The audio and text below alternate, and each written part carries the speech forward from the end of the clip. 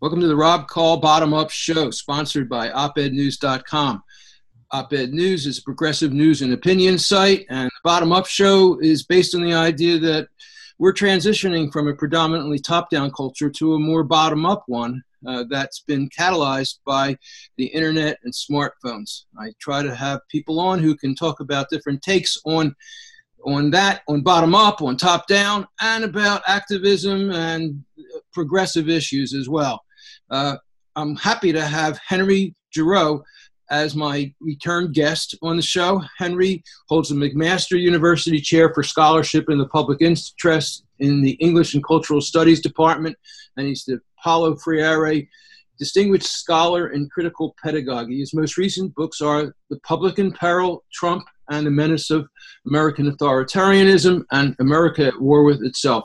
And his website is henryagiroux, Giroux.com. Welcome back. Well, thanks, Rob. Good to be on. Yeah. So you got this new book out, Public in Peril, Trump and the Menace of American Authoritarianism. What's your goal here? Well, I think like anything else, I think that if you are really concerned about questions of democracy and concerned about questions of resistance, I think you have to begin with what Václav Havel once said. He said, culture follows politics follows culture. And I think that what that means is that you have to do something that is very dangerous in oppressive societies. You have to make power visible. And I think that one of the things that I've tried in this book is to understand both the history and the current workings of an administration that represents an enormous threat to democracy, and to try to break it down into a number of ways to make that very specific, whether we're talking about the threat to higher education, the threat to critical thinking, the threat to public education, the threat to young people, the war on youth, the war on the environment. What I've done in this book, what I always do and what I try to do in all of my work, is I try to connect the dots. I try to bring together issues that often don't seem connected or are basically addressed as singular issues rather than looking at them in some kind of complexity. So you start off talking about authoritarianism, and it's in the subtitle of the book, and you talk specifically about Trump's brand of authoritarianism. What's Trump's brand of authoritarianism? How does that relate to authoritarianism in general? Well, I think it echoes a number of elements that we've seen in other in past forms of authoritarianism.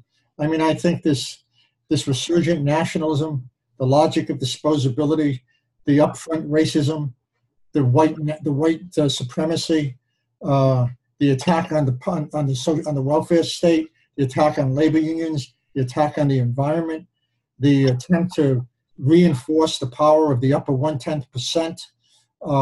I mean, to me, these are all the attempt to control the media, the attempt to live in a world in which you have an us-them relationship, the attempt to demonize people and to make the claim that they're responsible for the country's problems.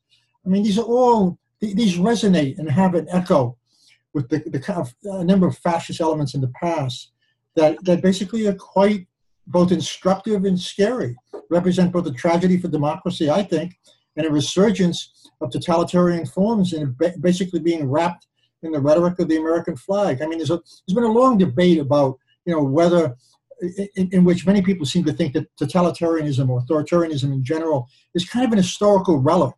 It somehow gets frozen in time. And we say, well, it's not about genocide, but these elements of totalitarianism take different forms in different periods. They reemerge. And I think that what the book attempts to do is to point very specifically, as a number of people have been doing recently, Timothy Snyder, the historian, I mean, a number of people, Robert Paxton, a number of people have talked about how there are a whole range of things that Trump does, that really echoes a kind of fascist legacy of the past. Okay. So you say that America is at war with its ideals. What do you mean by that? Well, I think it's a country that is in the hands of extremists. I think these extremists hate democracy. I think they see it as a threat. I think this is a more visible extension of what we saw with the Powell memo in the 1970s the Trilateral Commission that talked about democracy as an excess. I mean, in the past, you had something happened in the 60s that scared the death out of conservatives and reactionaries. And all of a sudden, you had the democratization of a number of institutions, including higher education. You had the rise of all kinds of civil rights movements, everything from the literal civil rights movement to the gay movement, to, of course, the anti-war movement. And I think that there was a pushback, a blowback that proceeded from that movement that finds its endpoint in Trump, a kind of Frankenstein emboldenment of that. Whether it's the rise of the police state, the death of the social state, whether it's the war on black youth, whether it's the defunding of public goods, including public schools, whether it's the elimination of social provisions, the attack on labor unions. What we see with Trump that's different is that the masquerade is gone. There are no codes. I mean, there's no attempt to hide this stuff. I mean, you get Kelly the other day coming out and basically providing an apology for the Civil War. I mean, you can't make this up. And so I think that what you get with Trump is all the taboos are visible, and not only are they visible, they're a mark of pride, right? I mean, it's okay to be a resurgent white nationalist. It's okay to say that black culture is the culture of criminality. It's okay to say that law and order is basically the glue that will hold society together. It's okay to say that all Muslims are potential terrorists. I mean, there's no attempt to hide this stuff. I mean, the Republicans in the past, whether we're talking about Bush or others, I mean, there was some attempt to lie and to sort of cover over what we see now. Not with Trump. Trump is just an outright authoritarian. He has no apologies whatsoever. He's incapable of apologizing, actually. He's such a narcissist, a serial liar, and serial groper. Where do we end here? That, he lives in a world that is actually barricaded by his own narrow sense of the world, which is impetuous, which is unthoughtful, which is ignorant. When he says he loves the uneducated, he's right, because he's talking about himself. Of course. Yeah. Yeah. So you talk about the task of challenging the new authoritarianism. How do we do that? You do it in a whole range of ways. And I think the first thing you do is you begin to take questions of education seriously. I mean, I don't think anything will happen unless people wake up and realize that they're being screwed, that in the name of basically being saved by the heroic leader, that their social provisions will be taken away, their Medicare would collapse, they'll probably be unemployed, and that what we're dealing with are a series of lies that are going to bear down in their lives in a very direct way. And so when I say that education matters, what I'm trying to say is that education is central to politics itself. Nothing happens unless people are educated. Nothing happens unless you make how power works visible. And you do it in a whole range of spheres. I mean, we're not just talking about schools. We're talking about alternative radio like what you have. We're talking about the kind of publishing that you do. We're talking about opening up these spheres in a way that provide an alternative set of spheres in which people can have access to information that breaks through the fog of just utter ignorance that now operates and is characteristic of mainstream media. I mean, mainstream media is not the New York Times, and it's not the Washington Post. It's Fox News. And it's the 95% of those radio stations that are basically owned by conservatives. I mean, so it's... By Sinclair. Yeah, by Sinclair. And so it seems to me that, that's the first issue. The second issue is we've got to get away. The left is fragmented. It's just too fragmented. I mean, it's really, while these individual singular issues matter, the environment matters, gay rights matters, the question of organizing against police violence matters, but they've got to be brought together. They've got to become part of a broader social movement that is capable of thinking outside of the established parties. We need to convince people that capitalism is not democracy, that they're not the same thing. And that if we can do that, that makes clear that we do not have a political party that represents that position. We've got to resurrect the language of democratic socialism. Thirdly, it seems to me that artists, intellectuals, public intellectuals need to learn something. And that is, they need to learn how to write and speak in a way that is rigorous and accessible. They need to frame narratives that touch people's lives and not speak in abstractions that people just don't know anything about. I mean, my father, working class guy, passed away now, but he once told me a story I never forgot. He was in the factory working mixing chemicals. And he said, these guys came to see me, SBS, SDS, right? And he said, they were talking about Mao Zedong and how, he put the alphabet on the back of workers who were going through the mountains.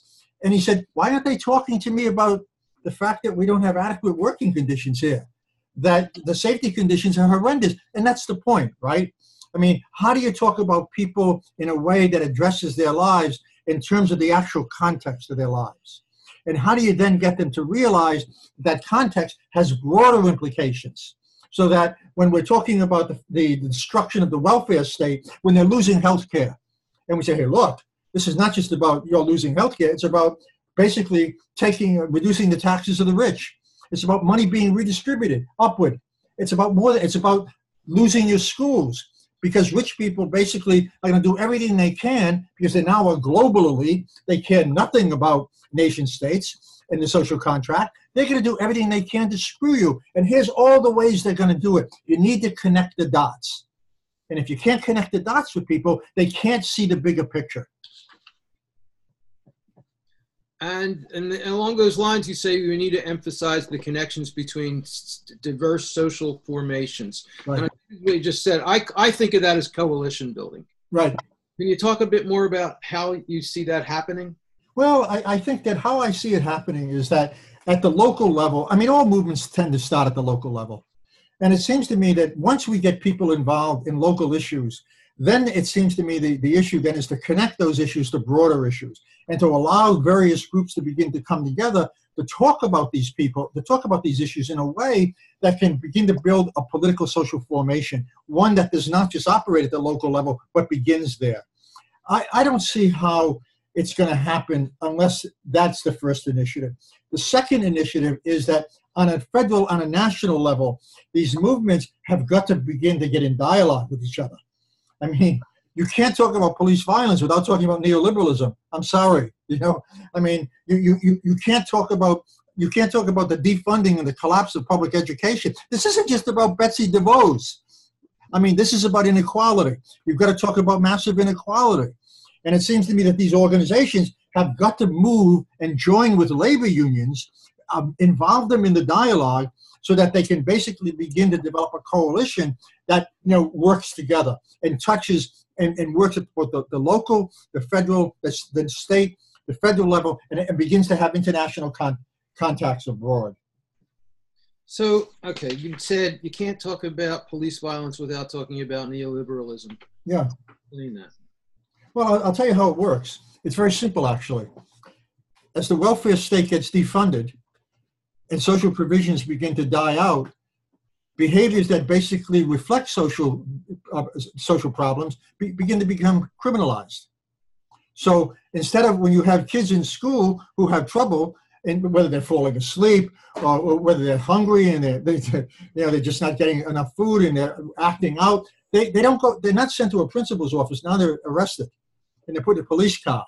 When you have kids, when you have homeless people who basically are on the street asking for some kind of relief, we turn that into a criminal act. In Ferguson, we saw a whole range of behaviors that were criminalized in order to actually support the budget of the police station. So as you have an increasing number of behaviors being criminalized, the social state collapses and the punishing state rises. Just as Bourdieu.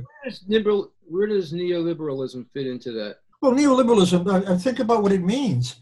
I mean, it's a project that says you concentrate more and more wealth in the hands of relatively few people, and that the only relationships that matter are commercial relationships. It says that self-interest is the ultimate ideal of American self-interest, the ultimate ideal of American society. It says that the market now defines not just the economy, but all of social life. Everything is commercialized. It says that public goods have to be sold off into private hands. I mean, what you're talking about is a political, economic, and social project that not only supports the harshest forms of competition, not only supports the survival of the fittest ethos, not only individualizes every problem that people have, tells them it's their responsibility, it prevents people from translating private issues into larger public issues. And in the end, what you have is a massive shift of finances and power to relatively few people at the expense, basically, of the rest of society. So all these institutions that are supported by virtue of the welfare state that are public goods now are increasingly privatized. And in the midst of that, you have the emergence and the growth of a paramilitary state, because that's the only function it has left. The only function it has left is basically not to address social problems, but to believe that violence is the only way you can address anything. And that's what neoliberalism does. It's a very violent, it seems to me, assault, not just on the minds of individuals, not just on the question of justice, but on the bodies of individuals. Now, I think it's important that we identify who are the neoliberals and where we find them. I think it's a bipartisan kind of a thing. You see it in both Democrats and Republicans. And who embraces their neoliberalist self? Well, I know that it came out of a lot of it came out of the University of Chicago with Milton Friedman. But are there people now who are actually saying, "Hey, I'm a neoliberal and proud of it"? I mean, I think there are people who, I don't think they use that term, because the term has become a moniker for critique, a form of social and political critique. I mean, we know the history. You know, the history is well known. I mean, it begins with Chicago, when of course, with Milton Friedman, who seemed to believe that the only purpose of government was basically to protect the interests of the rich and the markets. And then it shifts to Chile under Pinochet. And Pinochet actually, Chile becomes a model state for what neoliberalism can do. And we know what that meant. That meant people just disappeared who disagreed with it. And I think that what has happened now, particularly since the 1970s, is that the people who are what we might call the neoliberal elite represent a shift in what used to be from a manufacturing economy to a financial economy. Financialization is now what runs the country, as you well know. And these are people who run the hedge funds. These are people who basically run the banks. I mean, these are people who make enormous amounts of money trading money. And I think that they're not just part of one party, as you're suggesting, Rob. I mean, Hillary Clinton basically was as much a part of Goldman Sachs and Wall Street as many of the Republicans are. The difference between the Republicans and the Democrats is the Democrats try to hide that relationship, where the Republicans embrace it. And so I'm asking, how do you identify who are the politicians who are the neoliberals, who believe in it, who protect it? Look at their policies. Look at the policies they support. That's all. I mean, when Obama all of a sudden wants to bail out the banks, but not bail out homeowners, I think it would be fair to say that he's on the side of neoliberalism. I think when you look at people who pass all kinds of regulations in Congress that are dismantling the welfare state while providing enormous tax breaks to the banks and to the rich, I think that they're pretty much neoliberals. When you look at people who are assaulting the environment in the interest of basically allowing power to be to amalgamate in the hands of a financial elite, that's neoliberalism. When you deregulate business and you promote policies that deregulate business, which promotes a kind of lawlessness, that's neoliberalism. When you have people who are essentially trying to privatize everything and promoting policies to that degree, you have neoliberals. They're the hard neoliberals. You know, they're pretty easy to identify. The soft neoliberals are different. They speak in the language of celebrity culture. They're what I call the therapeutic liberals. You know, they operate off the assumption that all you need is self-reliance. You know, all you need is to try hard. You know, they're Oprah Winfrey, blown large, right? They're the people who write self-help books. They're the people who say, hey, look, you really want to make it in the United States? Pull yourself up by your bootstraps. Own your own emotions. Learn how to be tough. I mean, this is like, how do you say it? This is like putty that turns into water. I mean, it doesn't address systemic problems. It blames individuals for problems they didn't produce. It makes the claim, as David Brooks does in the New York Times endlessly, that poverty is really about moral character. This is the stuff of musicians. So Bill Clinton, certainly. Oh, Bill Clinton was a horrible president in terms of what he did. I mean, Bill Clinton dismantled the welfare state and he produced the incarceration state.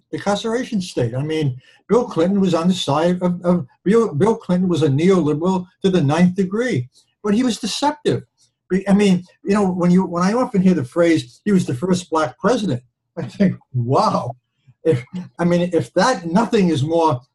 If that isn't an example of magical realism, when you think about what he did to black communities in terms of the, three strikes, in terms of what he did to the welfare system, or what he did in terms of passing laws that produced mass incarceration among racial minorities. It's outrageous. But they bought it. And so something he did succeeded in terms of his story, his narrative, the message. Somehow the educational process, the communication process just failed. No, it didn't. I'm going to do a station ID now. This is the Rob Call Bottom Up Show, sponsored by opednews.com. That's where you're going to get progressive, left of liberal, no liberal, left of liberal news and opinion with great writers like Henry. And my guest today is Henry Giroux. He's got a new book out, The Public in Peril, Trump and the Menace of American Authoritarianism.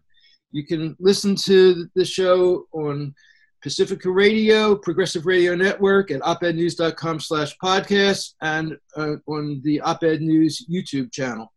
So we've been talking about neoliberals, and a little bit ago you talked about how we need to connect the different groups, but you also say in the book that there's a problem with disconnection, and we have to refuse disconnection. What do you mean by that?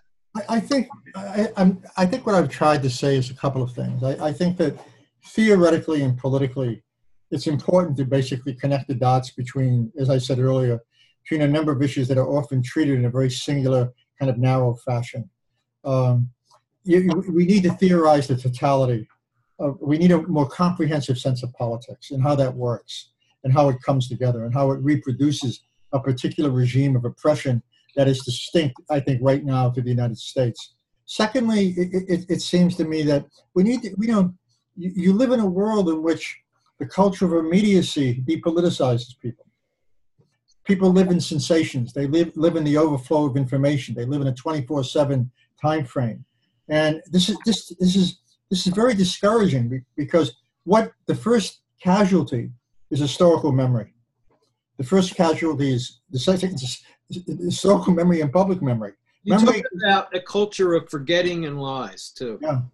Well, I think that when we can't look to the past to try to understand the problems that we sometimes confront, it seems to me we're in a much more vulnerable position to accept those issues as if they're okay. They become normalized because there's no way to weigh them against the massive destruction, misery, suffering, and violence that they perpetuated in the past. When you look at the language that people like Trump and Breitbart News, that these people use, and you can't situate that in a way to understand what the end point of that language was. The end point was genocide. The end point was racial purity. The end point was eugenicism.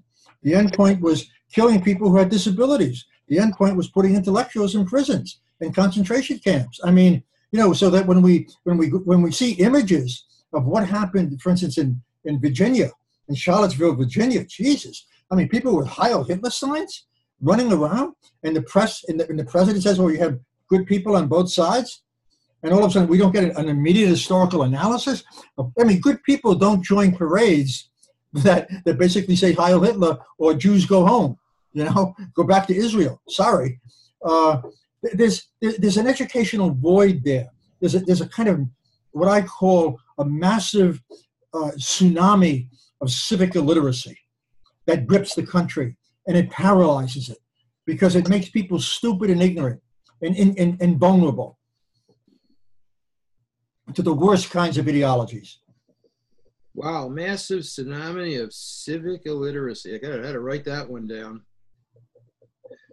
So Now, you're the part of your job. One of your titles is Paulo Freire, Distinguished Scholar in Critical Pedagogy, and Freire talks about how the oppressed have to learn how to think. They have to, so.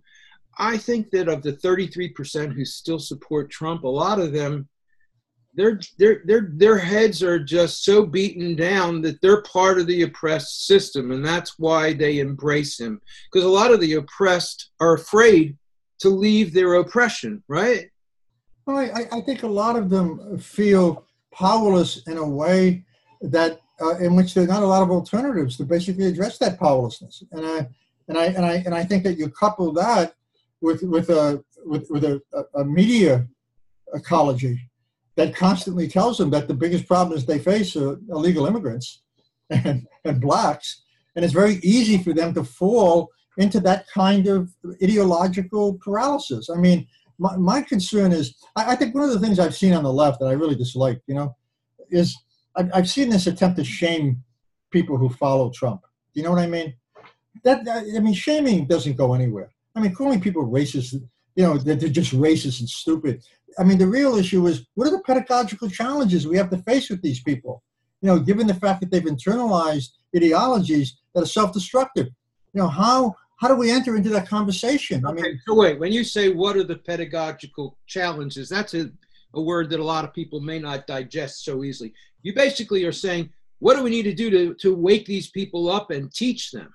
Right. Yeah, I'm saying what are the educational challenges at work here, right? I mean, how do you enter into their language, their arguments in ways to be able to unsettle those arguments so that at least they might be open to different interpretations? Look, I'm not a romanticist or utopian. I realize that some people are gone. I realize that. That the racism is so internalized, the hatred it's very difficult. But I don't. The idea. I mean, say there's 33% that support Trump. Right. What percent of them do you think are the really gone, never retrievable, never educatable, and what percent of them do you think? I'd say 2%. 2%. So most of them can wake up. Yeah. They're the 2% of the real fringe elements here. I mean, they're people who basically are carrying around the Heil Hitler signs.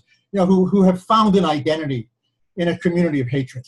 And it's very hard, I think, to touch those people. Not even worth it for me. But I think there are others who in small communities who are confused. I mean, they've lost their jobs. I mean, they've drank the Kool-Aid, around racism, right? They've made the wrong connections. Those people, I mean, you can't just write them off. I mean, it doesn't work to write them off. That's for sure. You write them off, and what you're going to get is you're going to get an apocalyptic populism that really is going to be threatening to the country in a way that we've never seen before. Because it'll provoke a civil war, of sorts. I mean, apocalyptic populism. That's another interesting term. What are you talking about there? I'm talking about a populism that's on the side of violence and death, and social and political death. I mean, a populism that has no regards for democracy, hates it, and believes that the only way for the society to function is to go right back to the 1940s and 30s, when women knew their place, blacks knew their place, and white people reigned, just like they do in Disneyland. It's a Disneyland. It's a Disney notion of 1950s Disney notion of Main Street. I think in a lot of ways you're talking about evangelicals.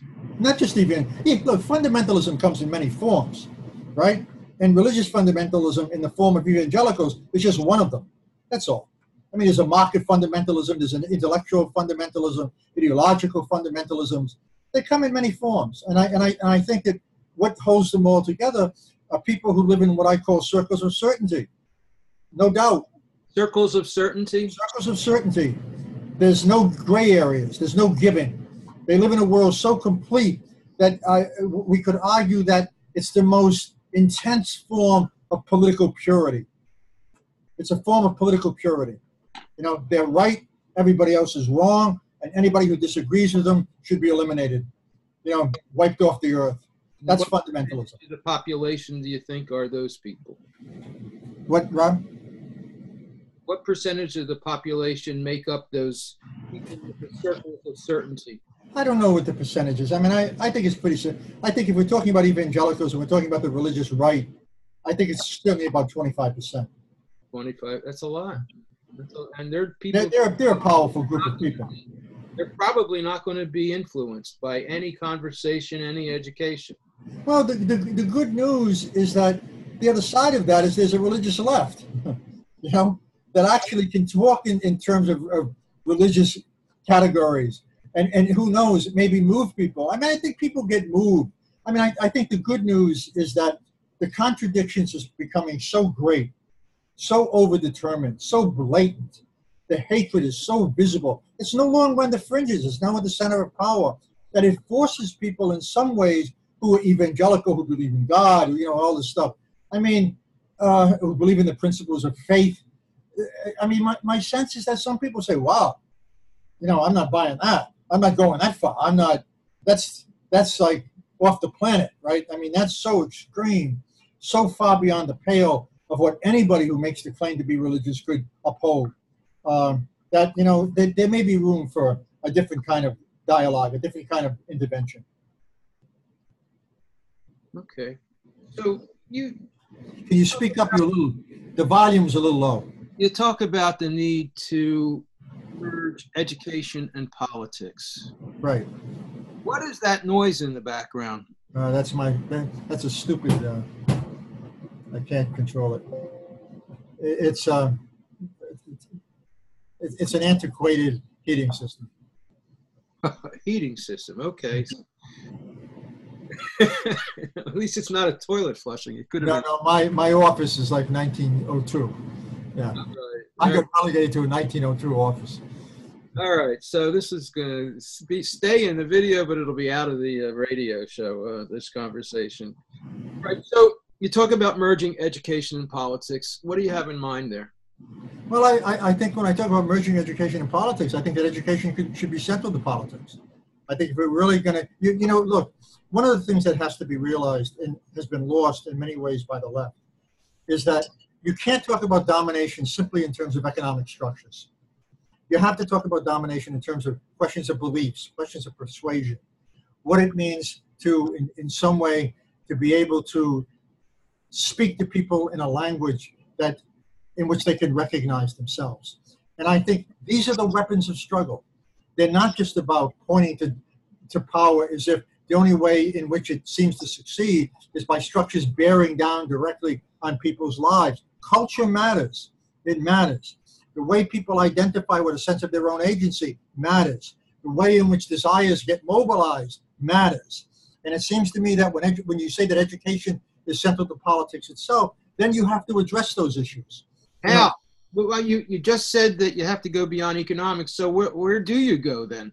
Well, you talk about the kinds of problems that people face in their lives at an everyday level. You talk about the quality of their schools. You know, you talk about the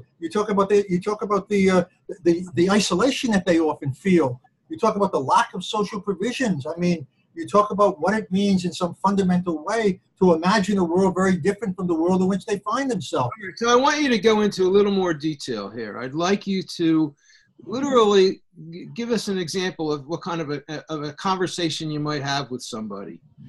Well, I mean, look, you know, somebody might say, okay, I lost my job. You know, we really need Trump is going to do something with bringing jobs back to America, right? And let's assume that these are people in the coal mining industry.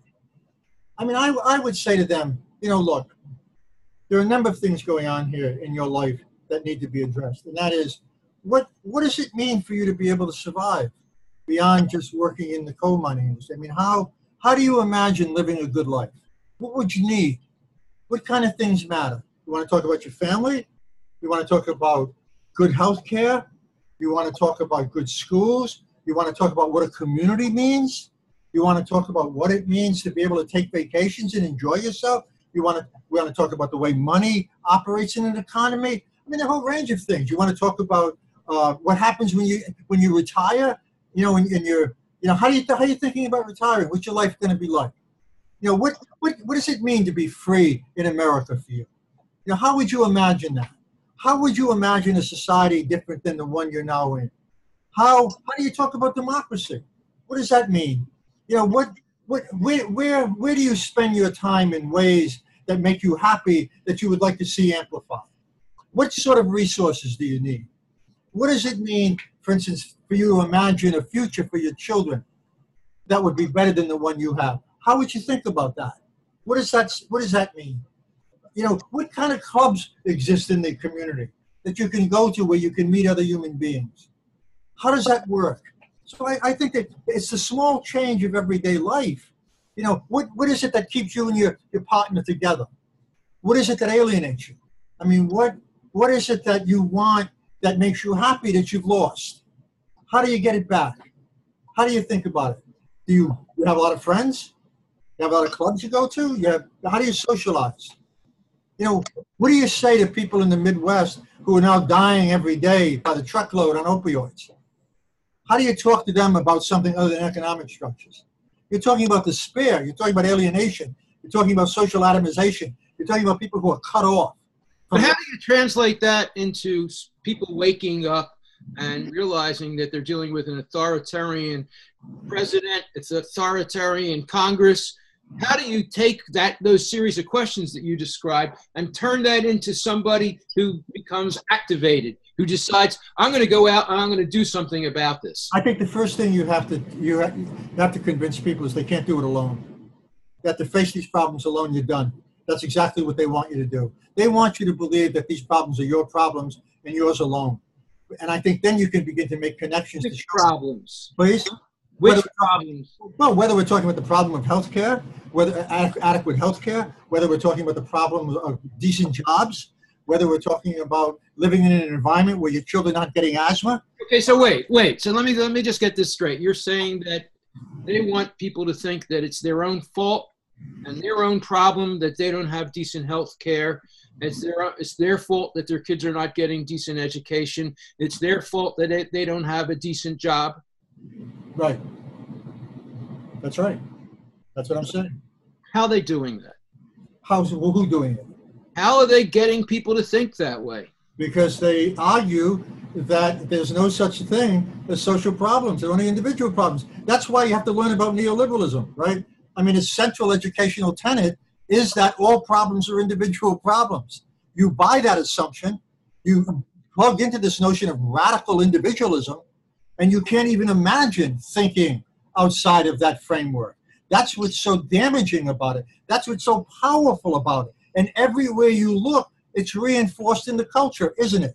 Whether you're talking about the culture of celebrity, which is about the culture of lifestyles, whether you're talking about the constant message that the only relationship that matters is commercial, whether you're talking about the assumption that the only thing that really matters in a society in which we now live is getting ahead at the expense of everybody else. So you're talking about an ideology that both blames people for their own problems and while at the same time claims that the only way those problems can be solved is in a war against everybody else. That's a dead end. And the thing is, you're talking about neoliberalism, but really economic theory today, the dominant economic theory today with academics and economics, based on this idea that jobs are not included, social issues are not included. This is the current, modern, contemporary economic model that academic economics is based upon, and that the leaders in economics literally have to embrace in order to get published, because that's where the publications are at. I mean, if you look at almost any economics department in the United States, it's about free market economies. Right. It's about neoliberalism. That's what it's about. Yes. And I think that the central tenet, if I interpreted you correctly, that comes out of that is the most deadly of all, is that economic activity has nothing to do with social cost. Right. Right. That's it. As Chomsky describes it, externalities. Right. Externalities. That the question of values, the question of morality, the question of justice are all irrelevant. Jobs. Irrelevant. Right. Right. And I think that, you know, the great challenge with people is to convince them how deadly that ideology is, and the damage that it does to their own lives. And that basically you have somebody in office, you have two political parties in office, one of which is on the side of a type of extremism we haven't seen since the first Gilded Age, in which their lives are really in peril, and that it's an administration that has lied. It benefits the rich. I mean, look at the tax proposal that Trump has just proposed. Only 35% of the American public buys it. 35%. That's all. I mean, nobody wants it. Everybody knows it's a lie. It has nothing to do with middle-class people. It has nothing to do with the poor, except it's going to tax them more, and everything to do with a giveaway to the corporate and the rich elite. You know, that's a contradiction. I mean, that begins to open up doors where it seems to me you can undermine the kinds of promises made by these people, which are nothing more than outright lies. That's all they are. And that's an educational issue. That's an educational intervention, right? I mean, if you can't change people's consciousness, Rob, where do you go with that? You just assume that somehow there are political guarantees that will unfold on the basis of economic structures as they become more severe and produce a greater culture of cruelty? Do we have no theory of subjectivity or agency here? Is that something we should banish from politics? You banish that from politics and you have no politics. Now, you brought up the concept of agency, and I think it's a really interesting term that is not discussed enough, although it comes up more and more in my interviews. Why don't you describe your idea of what agency is? I think agency is with it. I'm sorry? And what the problems with it are. I think first it seems to me that when you talk about agency, you're talking about something that's fundamental to what it means for people to have the capacities, to learn the capacities and exercise those capacities, to learn how to govern rather than be governed, to have some control over the institutions that bear down on their lives in ways in which they can both analyze those institutions and they can change them. Well, I'll take it even simpler. I think agency is the ability to make a decision and execute it in your life, and to have the confidence to be able to do that. And what you're saying in your book and what you're saying here is that neoliberalism and the kind of authoritarian attack on people that we're now experiencing it's eroding people's sense of agency. Absolutely. I mean, it erodes it in two ways. It erodes it economically in that it places people in a position in which the only thing they can think about is surviving. When time becomes is no longer a luxury, but is a burden, your agency is limited. Agency has something to do with questions of choice. And it seems to me the more choices you have, the greater your sense of agency. But what people don't realize is choice is not a universal value. You have to understand choice in terms of constraints. There are people who have constraints on it that make those choices almost negligible. They have very few choices. That's when you live in a world in which you're just trying to survive. You have to make a choice between medicine and food. You have to make a choice between wearing the same clothes for 7 days and maybe being able to take your kid out to McDonald's. I don't know. The second thing is, it seems to me, there are a number of forces at work ideologically that consistently work to depoliticize people. And that infringes on their sense of agency. It says, for instance, the notion when Margaret Thatcher married Ronald Reagan, and they came up with the notion that they produced George Bush. They came up with the notion that that's all there is, right? There's nothing beyond capitalism. That's all there is. There's no such thing as society. They're only individuals pursuing their own self-interest. I mean, that's a form of depoliticization. When you go to schools that actually kill kids' imagination by teaching for the test endlessly and doing everything you can to make sure that kids don't question authority or engage critically with the work that they're dealing with, that's a form of depoliticization. That's a narrowing of agency. So the question becomes, what are all the forces ideologically, economically, politically that work to narrow one's sense of agency? That's the great crisis. When you eliminate historical memory, like, I don't know if you know that, when Bush's brother, Jeb, was the governor of Florida, they put through in the legislature a law that said that teachers of social studies could not interpret history. All they could do is teach the facts. I mean, that's the narrowing of history. That's the narrowing of agency. When the police departments now increasingly all over the United States are saying that we're going to pass laws that make protests demonstrations, felonies. Felonies. We're going to criminalize that behavior. That's a narrowing of agency. And I think that it's, if I'm reading you correctly, and I don't know if you share this with me, one of the great crises of the times is the crisis of agency. It's the crisis of individual and collective agency. I would agree. And we're going to take a little station ID here. This is the Rob Call Bottom Up Show, sponsored by opednews.com. Listen to it on Pacifica Radio, on Progressive Radio Network, on iTunes, on Stitcher, at opednews.com/podcasts. And you've been listening to Henry Giroux, who has a new book out called The Public in Peril. Public in Peril, Trump and the Menace of American Authoritarianism. Now, in your book, we've been talking a lot about neoliberalism, and I want to stay with that. How does neoliberalism and agency come together? I think that neoliberalism does everything it can to basically dismantle the conditions for what I would call empowering forms of agency.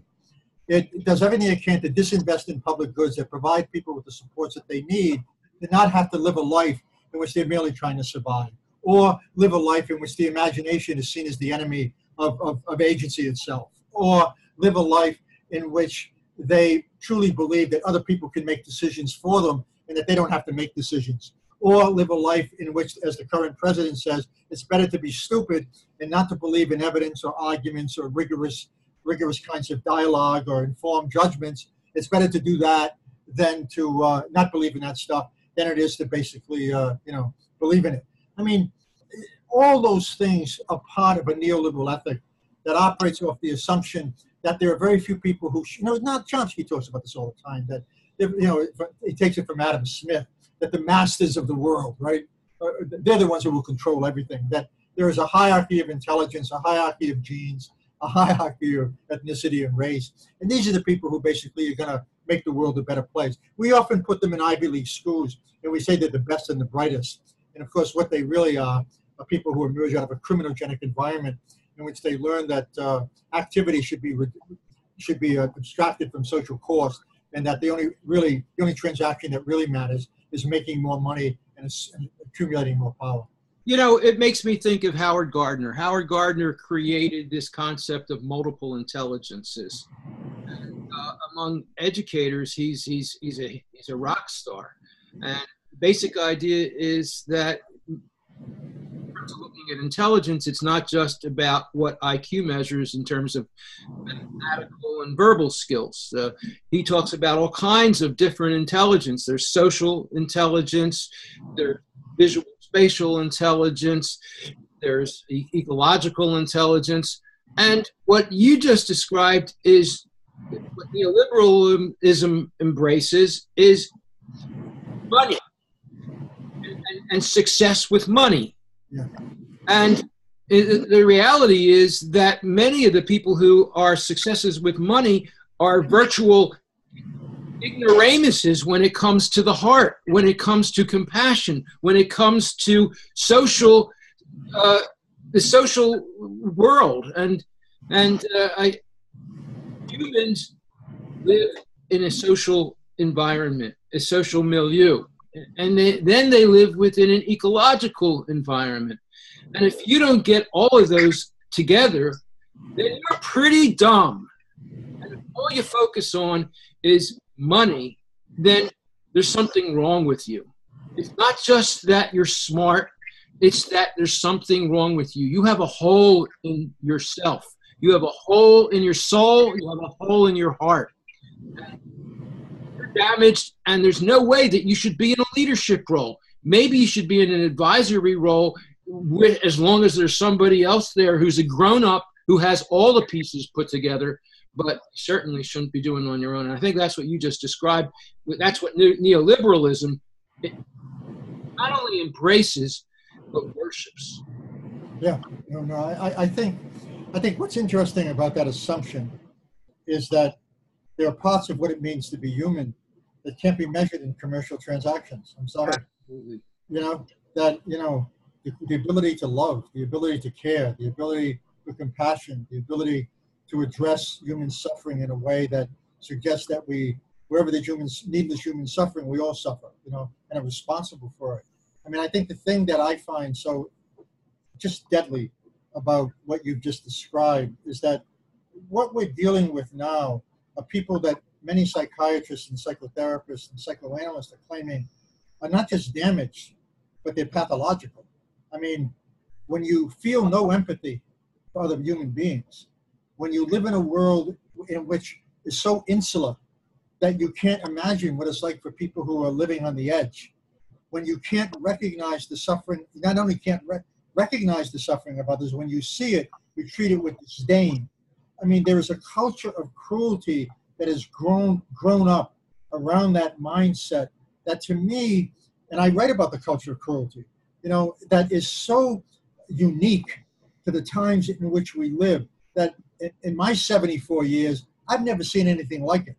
I've never seen anything like it. I mean, to take away food stamps from children in order to give the rich more, you know, tax breaks is beyond belief to me.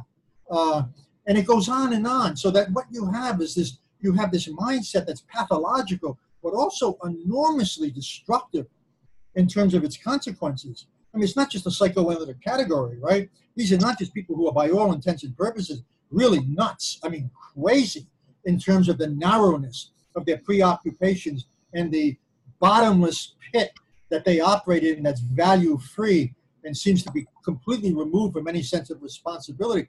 But the cruelty, the violence, and the damage that they cause is just mind-blowing. I mean, just mind-blowing to me. I mean, we're on the verge of destroying the planet. Come on. I mean, how stupid do you have to be to not be able to recognize the storms, you know, the carbon dioxide? I'm not sure that it's stupid or it's angry, because I think there's a lot of stupidity, but I think that anger that's keeping people stupid, and it's rage that the system is screwing them so badly. And I think that's why we've got all these old white guys who are older white women. Those are mostly the people who are supporting Trump. I think they are enraged.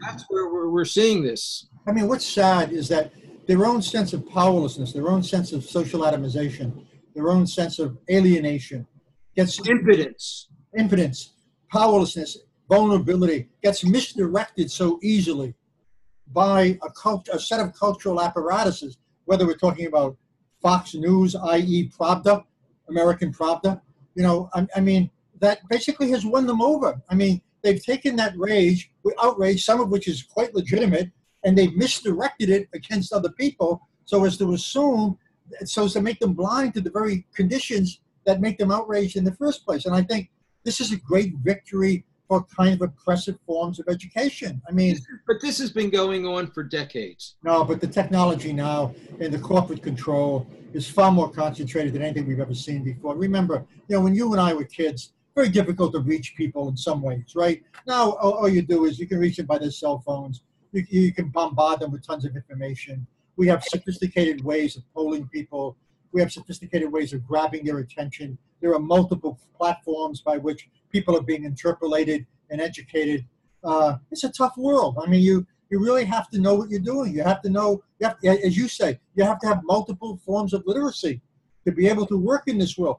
I was brought up in a print culture. You know, you're younger than I am, but my culture was it wasn't a visual culture, except for the movies, you know, but I was stuck into the movie theater. So what do you do with kids? How do you go to education in primary and secondary education? How do you change the educational process so they see with open eyes? I mean, I think you do a lot of things. I mean, I think you give teachers more autonomy.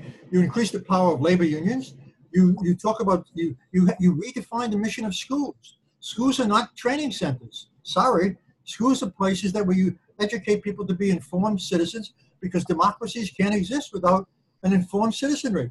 That's what schools should be about. They learn history. They teach. How would they change what they're actually teaching now? Well, I think that what they do a number of things. I mean, I think that they break down the disciplines in ways that suggest that they're far more integrated than they are now. I think that they relate what they teach to people's lives in ways that allow people to wake up. I think they do everything they can to unsettle those experiences so kids can learn about a world outside of the world and the neighborhoods in which they now live. I think that we put huge amounts of money into educating teachers as we would doctors or people at the very highest levels of the economy. I think we do everything we can to make sure teachers have resources. I think we do everything we can to make sure that the environments that kids come from are environments that allow them to actually know and have the time and the space to learn both in the schools and at home. It goes on and on, you know? Well, I want to hear more. I want to hear more about how you would change the content of education so that... Look, let's begin with the most basic. Well, wait, so that children would be more able to intelligently digest what's going on. Let's begin with the most basic assumption. Actually, I hate to do it, but we've only got 2 minutes left. Well, the most basic assumption is the first thing is you want to make sure kids aren't starving and are not in ill health when they come to school, because I'm afraid that affects how they learn. So that has to be addressed. Secondly, you've got to spare the imagination. You know, you've got to teach in such a way as to allow kids to enter the world with a great sense of curiosity so that they would be rewarded for that. Thirdly, you've got to have teachers who know something. You know, you've got to have teachers who basically are intellectuals, who don't just believe in methodologies as the basis for teaching. And fourthly, you've got to make sure that students are not just consumers, but are cultural producers who operate on platforms in which they learn a variety of literacies. Okay. Been listening to the Rob Call Bottom Up Show. The guest today, this is Henry Giroux.